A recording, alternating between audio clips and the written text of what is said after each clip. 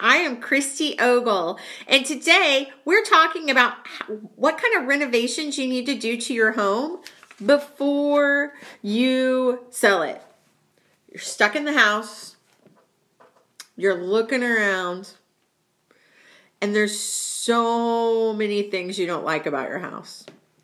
If I'm ever on self-quarantine again or shelter-in-place orders and I'm working from home, I would really like to have a nicer home. That might be what you're thinking to yourself. I need to sell this house and buy a new one. But you don't know where to start because you've maybe never sold a house before. You've only bought.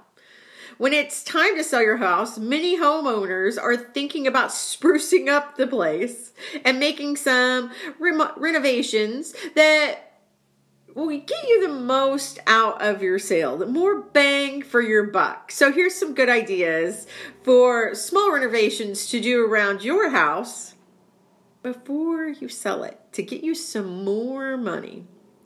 The kitchen and bathroom renovations can really help when you're selling your home. So if it looks like 1972 threw up all over your bathroom, it's pink tile, this might be something that you want to change a little bit. Put a little bit of money into it so that you can get more bang for your buck. Also, a fresh coat of paint doesn't hurt. Another thing is your walls and your baseboards. Over time, baseboards in your home can get really dirty. So you'll want to clean them. You might want to put a fresh coat of paint just so you can get more bang for your buck. If you have an accent wall that is a bold color, like the one behind me, that might turn some people off. You might want to paint it a neutral color, agreeable gray, tan.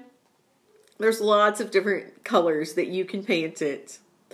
In the kitchen, you can make some minor renovations that can really lead to improving the price of your home. Some updated backsplash, updating your appliances, the color of your kitchen, just to spruce it up a little bit to give you more bang for your buck. If you've got some backsplash that's really dated, like 1932, you'll want to replace it. If you don't have a modern or newer home, you probably are going to want to spruce up the kitchen and the bathroom. Potential buyers also look at the countertops in the kitchen. The most popular material for countertops right now is granite. If you do have dated countertops, you can update them for little to nothing.